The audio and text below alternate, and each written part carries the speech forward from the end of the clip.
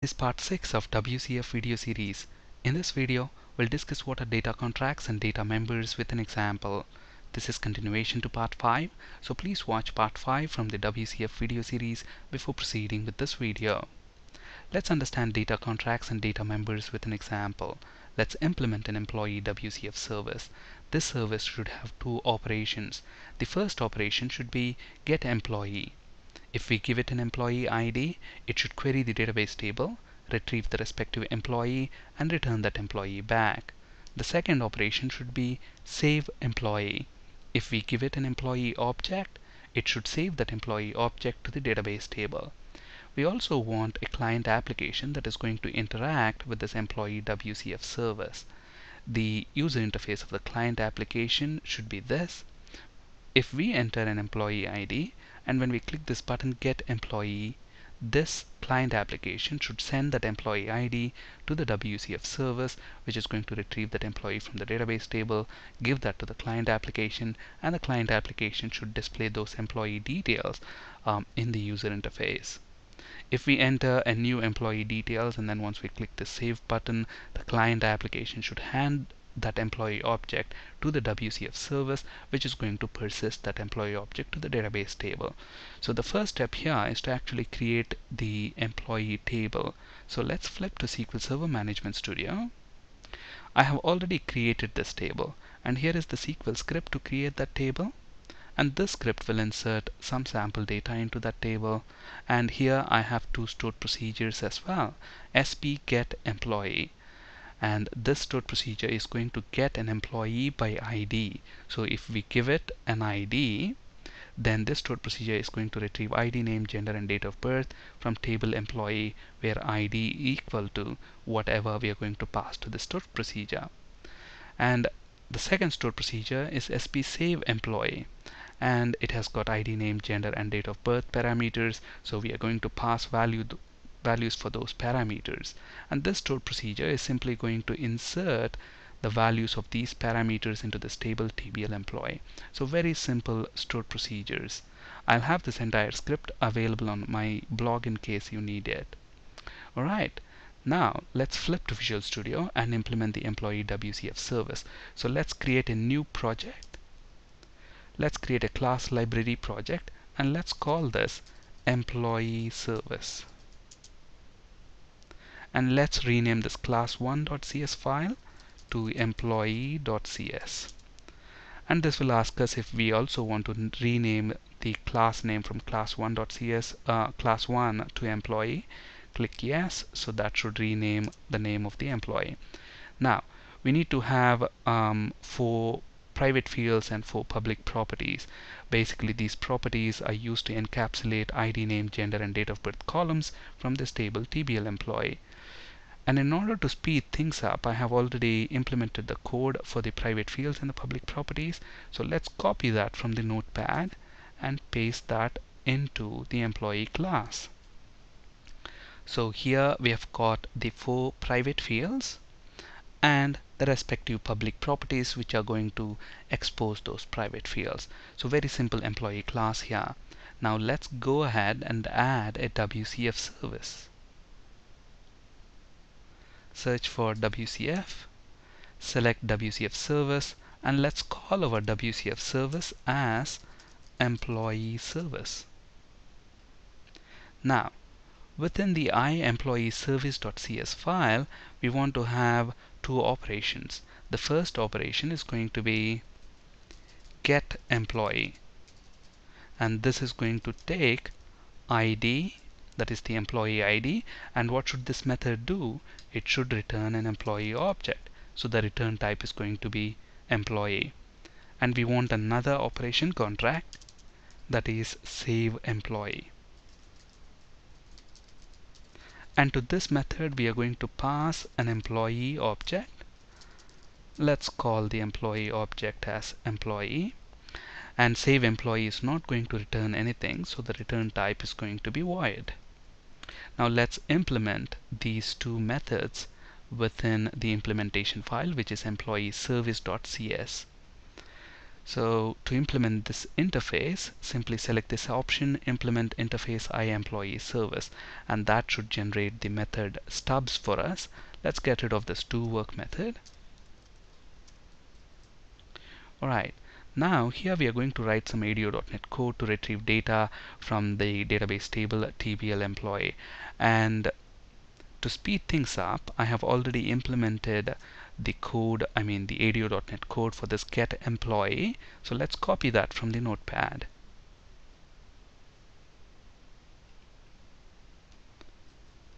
And paste that within get employee.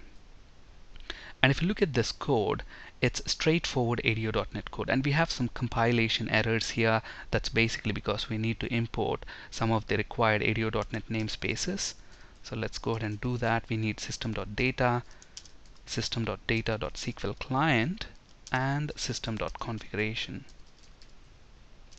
Alright, now if you look at the implementation, it's pretty straightforward. And again, look at this here, configuration manager is showing a compilation error. It basically says it doesn't exist, but if you notice, we have included that namespace system.configuration.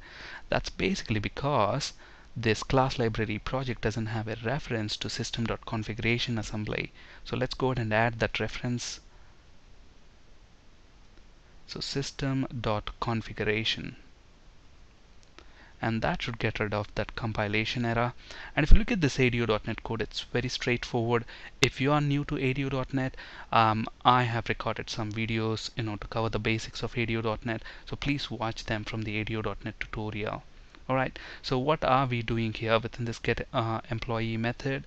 We are creating an instance of employee object, and then we are reading the connection string dbcs from a configuration file. Now at the moment, if you look at this class library project, we have app.config file, but we are not going to include connection string within this app.config file. Let's delete that app.config file. We'll actually host this employee service in a console application, and that console application is going to have an app.config file, and within that app.config file we are going to have this connection string. Okay, so basically we are going to read the connection string from that application configuration file, and using that connection string we are building the SQL connection object, and next we are building SQL command object. And notice the command name spgetEmployee, which is nothing but the name of the stored procedure, and since it's a stored procedure we have to tell that to the command object, and we do that by specifying the command type property. And then this stored procedure expects an ID parameter because we want to get an employee by ID. So here we are creating a SQL parameter object. The name of the parameter is ID, and the value is nothing but the value that is going to be coming into this method parameter. Okay, and then finally we are adding that parameter object to the command object, opening the connection, executing the command. Okay, and then we are retrieving the values that we retrieve from the database, and then assigning them to the properties of the employee object that we have created on this line. And then finally we are returning that employee object back. So straightforward get employee method there. Okay, and then similarly for the save employee method, if we give it an employee object, we should save that employee object to the database table. Again, we need to write ADO.NET code to speed things up. I have already implemented the required ADO.NET code, so let's go ahead and copy this and paste it in that function in Visual Studio. Alright, so if you look at this ADO.NET code, again this is straightforward. Here we have a compilation error. That's basically because the employee object has got a small e here, but the parameter itself is with capital E, so let's change it to small e. Now again we are reading the connection string from the application configuration file, building the SQL connection, and then the SQL command. Look at the SQL command save employee, and this stored procedure has got several parameters. We need to pass the ID, name, gender, and date of birth parameters. And to create those parameters, here we have the code. So we are creating SQL parameter object, specifying the name and the value. And look at where the value is coming from. The value is coming from the property of the employee object that's coming into the save employee function. Okay, and we are adding that parameter object to the command. So that's for the ID parameter, that's for name, gender, and then date of birth. And then we are opening the connection, executing the query. Alright, so we are done implementing our employee WCF service. The next step is to host this service, and we are going to make use of a console application to do that. So let's add a new project to the solution. Let's add a console application, and let's call this employee service host. And the first step here is to add an application configuration file. So let's add an application configuration file. And we discussed the configuration that is required to host a WCF service in the previous sessions of this video series. So I'm not going to get the basics of that configuration. And again, to speed things up, I have that configuration already implemented. So let me go ahead and copy that configuration and paste that into the app.config file. And the first thing that you will notice here is the connection strings section. Remember, within our employee service, we are trying to read a connection string. Okay, so this dbcs connection string is present in this app.config file here, which is basically pointing to the SQL Server installation that is running on my machine. And then here we have system.serviceModel section, which is basically the configuration to host this employee WCF service. Okay, now I'm not going to get into the details of this configuration. We discussed the basics of that in the previous sessions. I'll have this configuration available on my blog in case you need it. Alright, so with all these changes, we should be up and running. Before that, let's set this employee service host as the startup project, and then let's run this.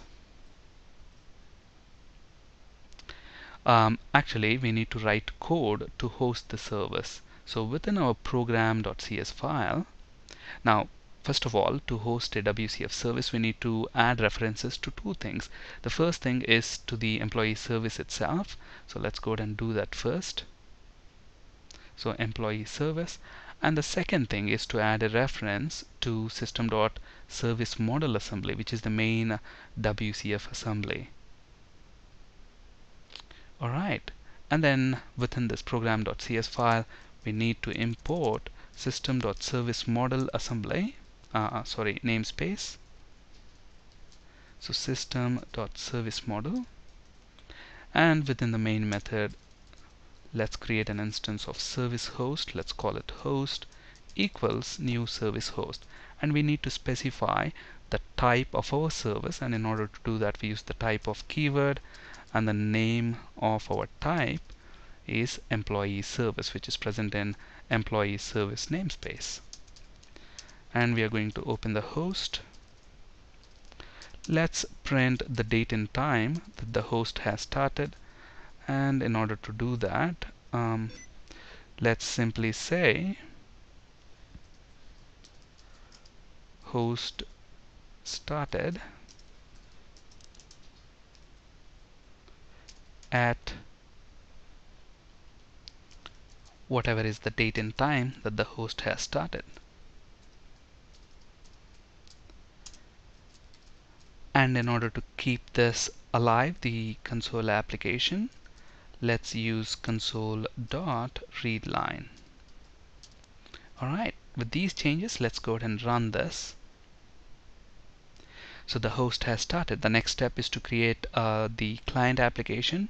So let's fire up another instance of Visual Studio.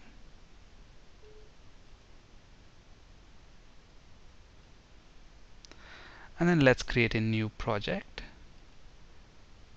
And here we want to create an empty ASP.NET Web application, and let's call it client. And the first thing that we have to do here is to add a reference to our WCF service.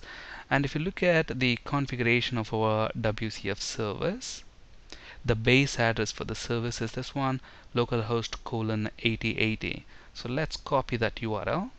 Let's go back to the console application, right click on the references folder, add a service reference, and then specify the base URL of your service. Click go button. This should discover the employee service. let's give it a meaningful namespace. Let's call it employee service and click OK. So this should generate a proxy class. Now let's go ahead and add a web form to this project. And we need to design this web form in such a way that it looks like this. And to speed things up, I have implemented the required HTML. So let's go ahead, copy this HTML and paste that into our web form.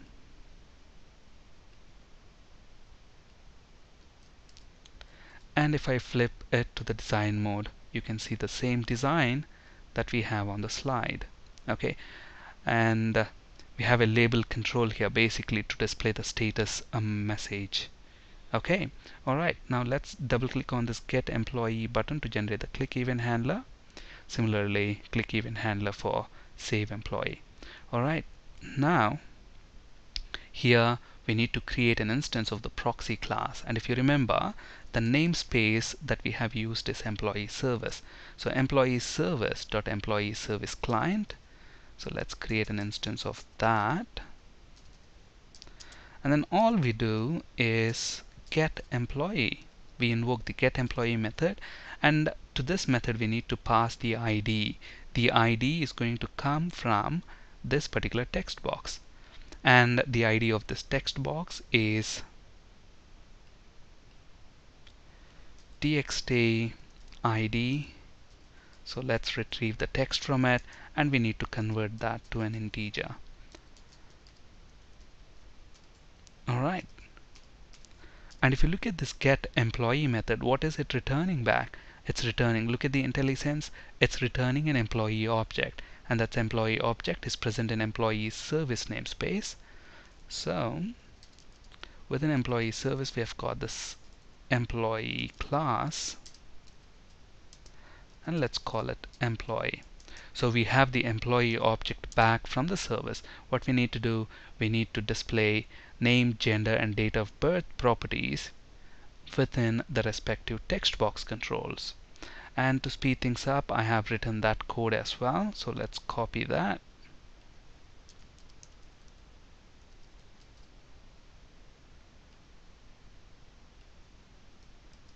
So if you look at this code, it's again straightforward. We are saying txt name text box equals name, gender equals gender, date of birth equals date of birth.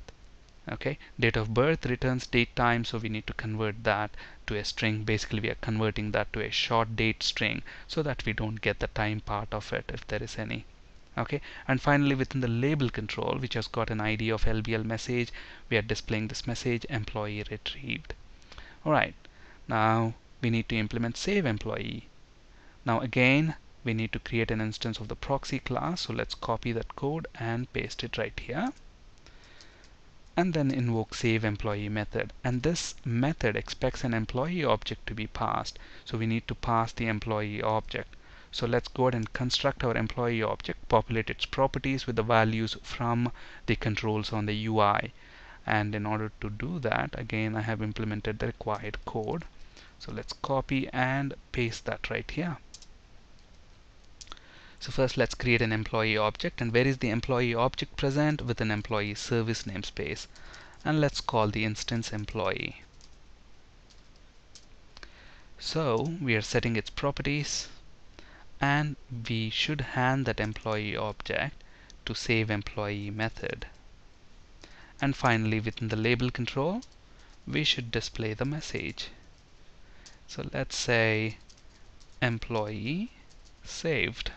Alright, with all these changes, let's go ahead, run the application and see if it works as expected. Alright, so now let's enter an employee ID 1 and click get employee. Look at that, we get the employee as expected. And let's save a new employee, let's say 4. Let's say Todd as the name of the employee, male, and let's say date of birth is 10/10/1981, and let's save this employee. It says employee saved. Let's quickly check the database table if you have got a new record there. Alright, so the service, the client application, everything is working as expected. So now the point is, where does this WCF data contract and data member comes into play? Now first of all, in order to understand them, first let's understand what we mean by serialization with respect to WCF. So with respect to WCF, serialization is the process of converting a .NET object into an XML representation. Okay, so basically the employee object, okay, needs to be converted into an XML format. Okay, and that process is known as serialization.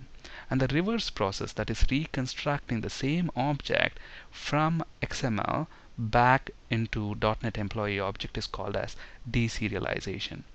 And in order to do the serialization, the default in WCF is Data Contract Serializer. So there's a component called Data Contract Serializer, which will serialize data for us into XML and into .NET representations. So let's go ahead and look at how this Data Contract Serializer is going to serialize, objects like employee, student, customer, etc. Okay, now if you look at the employee class within our employee service, look at this. At the moment, we haven't done anything special in order to have this employee class serialized. Now, for a complex type like customer, employee, student to be serialized, that complex type can either be decorated with serializableAttribute or DataContractAttribute. But if you look at our employee class, it's not decorated with any of them, but still, everything is working as expected. So how is that possible? That's basically because with .NET 3.5 Service Pack 1 and above, we don't have to explicitly use data contract or data member attributes. The data contract serializer, that is the component which does serialization for us in WCF, is going to automatically serialize all public properties of the complex type, and it will do that in an alphabetical order. And by default, private fields and properties are not serialized. So if you look at our employee class, it has got 4 private fields and 4 public properties. By default, the data contract serializer is going to serialize all these public properties, that is ID, name, gender, and date of birth. Okay, now in order to prove that, let's actually get to the WSDL document that this service generates. Okay, and to get to the WSDL document, we give it the base address of the service, and the base address is basically http://localhost:8080. So let's get to that URL and click on this, and basically here on this file we don't see the employee object, but then if you look at this line right here, we've got something called data contract. Okay, we'll come to the data contract in just a bit, but this is the schema location for the employee object. So let's copy that URL and then let's paste it in another instance of the browser. And look at this, we've got the type as employee, and look at the property names, date of birth, gender, ID, name, and notice the order in which they are present. They are present in alphabetical order. Okay, so the data contract serializer has serialized the employee object into its XML representation. Okay, so by default, if you don't decorate the employee class, the data contract serializer is going to serialize all the public properties of that class in an alphabetical order into its XML representation. Alright, if we decorate a complex type with serializableAttribute, remember, to serialize a complex type, there are 2 ways. You can either decorate it with serializableAttribute or DataContractAttribute. Now the preferred way is to actually decorate it with DataContractAttribute. In a bit we'll discuss the reasons why, but then we can also decorate it with serializableAttribute. If we decorate it with a serializableAttribute, then the data contract serializer serializes all fields. And with the serializable attribute, we will not have any explicit control on what fields we want to include and exclude from serialized data. Let's actually look at that in action. Now if you look at this serialized data, look at this. The public properties are serialized for us by default, all the public properties. But then let's go ahead and decorate this employee class with serializable attribute. And by the way, the serializable attribute, the data contract attribute is present in system.runtime.serialization namespace. So let's go ahead and include the serializable attribute. And let's close the service which is already running. And then let's rerun it. Right. Now let's refresh this page. And look at this. Instead of serializing the public properties, when we have decorated the complex type, that is our employee class, with serializable attribute, it has serialized all the private fields. And now let's say, for example, for some reason we don't want date of birth to be returned to the client. I know we don't want that to be serialized. If you want to achieve that, if you want to exclude this date of birth from serialized data, and if you're using serializable attribute, you can't really do anything about it at the moment, with the default behavior.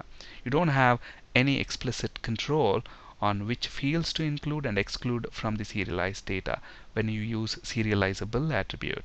On the other hand, when we use data contract attribute, so basically this data contract attribute is present in system.runtime.serialization namespace. So let's go ahead and bring that in. So when we decorate this employee class with data contract attribute, then we will have explicit control on which properties or fields that we want to include and exclude from the serialized data.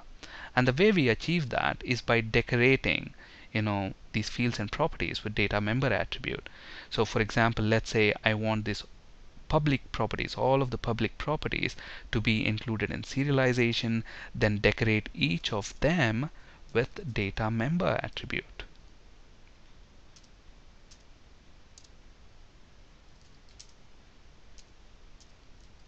Okay, for now let's just decorate ID and name. Let's close the host that's already running, rerun the project.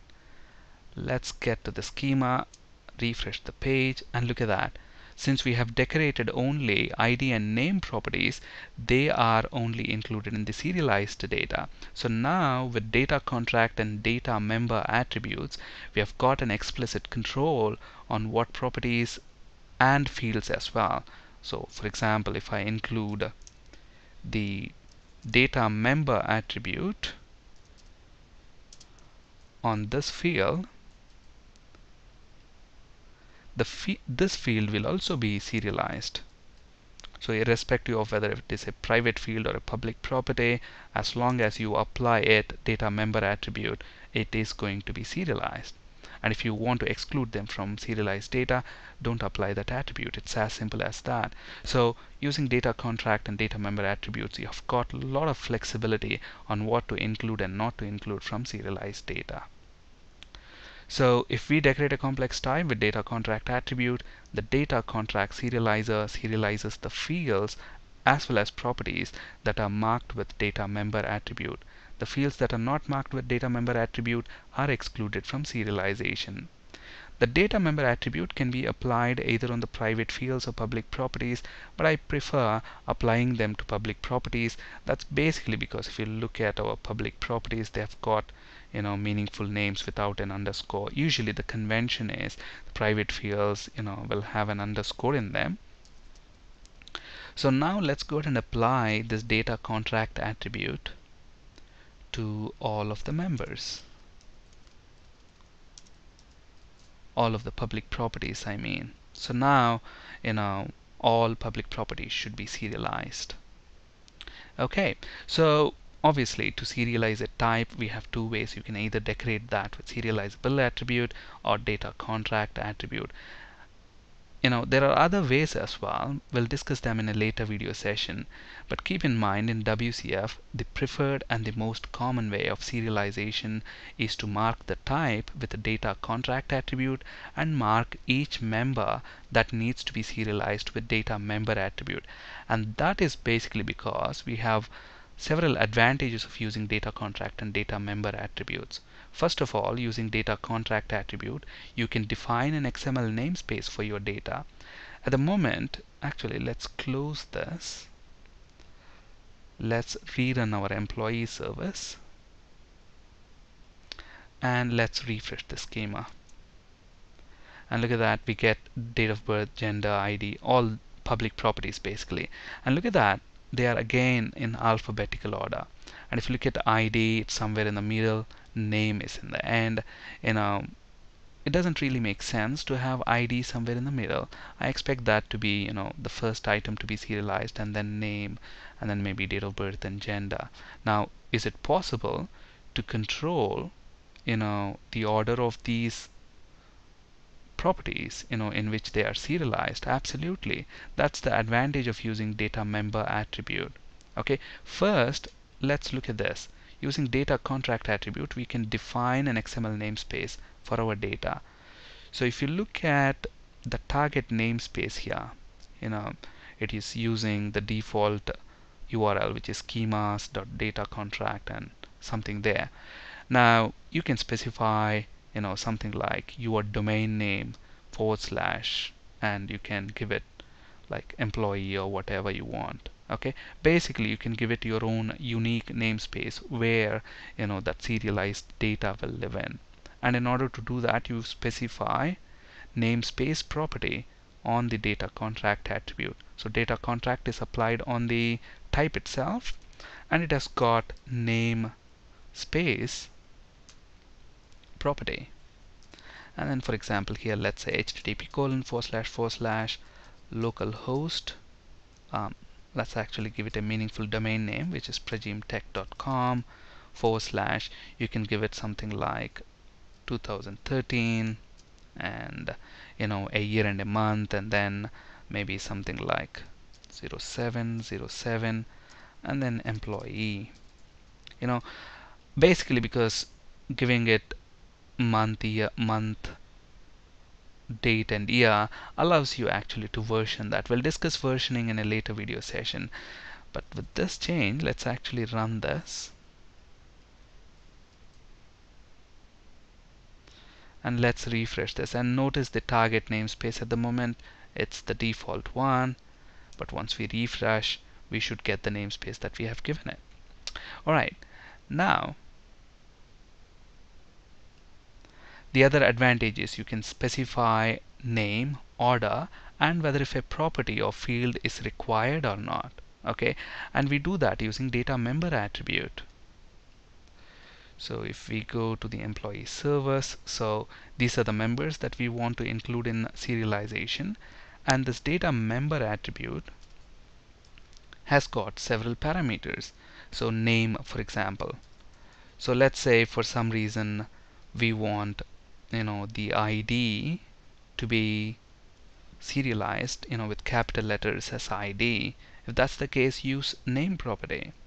And you can also use order property. At the moment, if you notice, the order is alphabetical, but let's say I want ID as number 1, name as number 2, date of birth 3, and gender 4. If that's the case, use order. Order expects an integer value, so we want ID to be number 1, so we specify the order as 1. And similarly for name, I want that to be 2, and gender to be 3, and date of birth to be 4. Alright, so let's close our host and run it once more.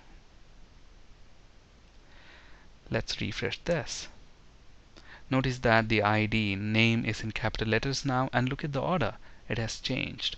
Okay, so that's the benefit of using data contract and data member. I've got a lot of flexibility there, and it will also allow you to serialize private fields and properties as well. If you want to include them in serialization, simply apply the data member attribute. Okay, so service contract, operation contract, data contract. Three very important things to keep in mind as far as WCF services are concerned. So if you want to make something a WCF service, you decorate that with the service contract attribute. If you want to expose methods to the clients, then you decorate those methods with operation contract attribute.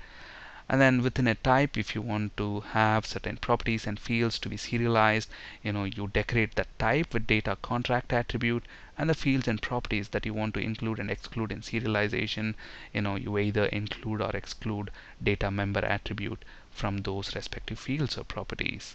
Alright, and keep in mind the preferred way of serialization in WCF is to use Data Contract Serializer and to decorate the type with Data Contract and members with Data Member attribute. That's it for today. Thank you for listening. Have a great day.